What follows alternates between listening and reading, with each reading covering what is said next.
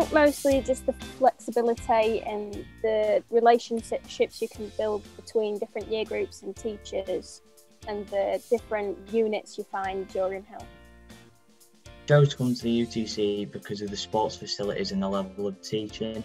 It stood out to me because I've always played sport and I've always been into sport. Opportunities available for the computer science and for extracurricular activities like robotics, and they really interest me. So I thought I'd sign up and try and get involved in those, which I have done over the past few years.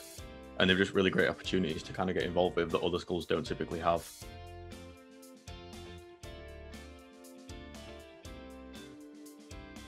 Being able to talk to a range of different people, with being exposed to so many different things, like different employers and teachers and different people from around Sheffield and South Yorkshire. Loads of little things, like we went on a school trip last year doing rock climbing as part of the GCSE PE course. We've been to the university a couple of times to have a look around. So it's just things like that just you didn't realise you could get these opportunities at a school. There's always been a football team, so that's always helped because I've always played football. So there's always been extra training, so that's always helped. I enjoy the teaching because it's always at a high standard, and you know you're always going to have help if you need it. There's great support as well if you need it, and I enjoy the subjects that I'm currently studying because the teachers are great and the subjects are really interesting.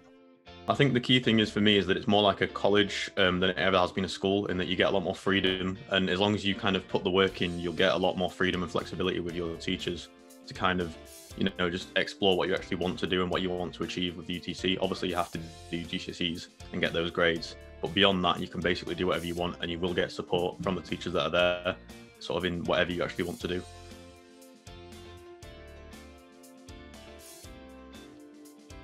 At the minute, probably anatomy and physiology, just because you learn all about the body and how it works.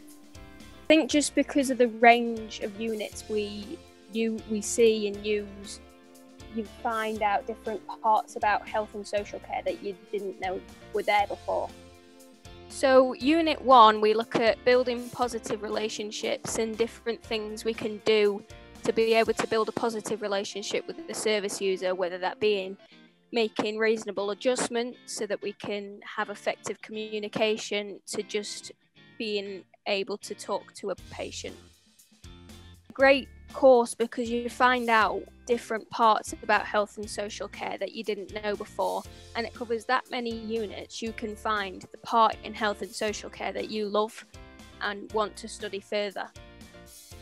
I enjoy all the coursework in Spanish because it's quite interesting. Like, you learn about in sport, we've just done sports coaching, so we did a few practical sessions where we led coaching sessions and we had to plan it. For me, that was planning football sessions, so I ran a football session with our class in year 12. The thing I enjoy most about my specialism is that it's not all exam based. Like, it's a mix of coursework and exams. So with other subjects, there's a lot of pressure on one exam at the end of the year. Whereas with sport, you've got coursework and then you've got a couple of exam units in there as well. But it's a nice mix, and it gives you a bit of control over what you're going to get at the end of year 13. I mostly enjoy sort of developing different programs, and we have worked with employees in the past to sort of develop different things to send off and work with employees to get feedback and kind of build things for people. For example, we did do some website development in the past for Sheffield City Council, I believe it was. And then in computer science at A-level, you do developing a program over, I think it's the course of a year, for a specific client that you choose yourself, and you have to develop what you want to choose by yourself. And that was a really good opportunity, I think. That kind of really gets you ready for developing stuff for a proper sort of company later on in life.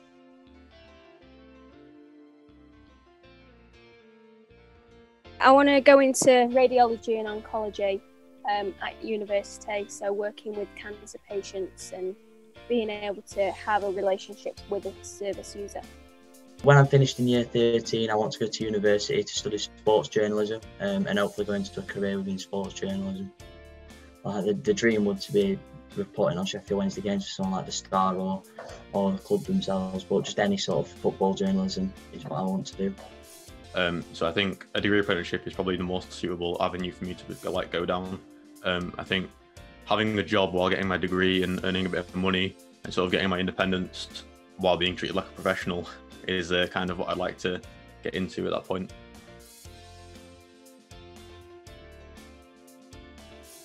Definitely has prepared me for my future career, just because it will enable me to be able to have a relationship with the service user and get to know them and make sure they understand everything, that sort of thing. Well, I mean, at the minute, there's a work experience opportunity with Sheffield Hallam, where you can get specific NHS work experience, which I think will be really cool to be able to know for definite that that's the sort of thing you want to go into. It supports my next steps because I need sport at level 3 to be able to go to the university course I want to do. So yeah, I really need it to be able to go to university. The unit, I think it's 8 and 9 in IT. They are the software development units where you develop software for a client. And obviously I want to go into software development later on in life. That's kind of my future. And I think that kind of really got me ready for sort of, you know that you have to develop a piece of software, but you don't know what actually surrounds that to prepare that from being actually developed. It's kind of, it's a lot more in depth than you first imagine. But to have that knowledge there before you go into like a workplace, I think is really ideal. So you sort of understand where you're going to end up and what extra work you have to put in to get to that point.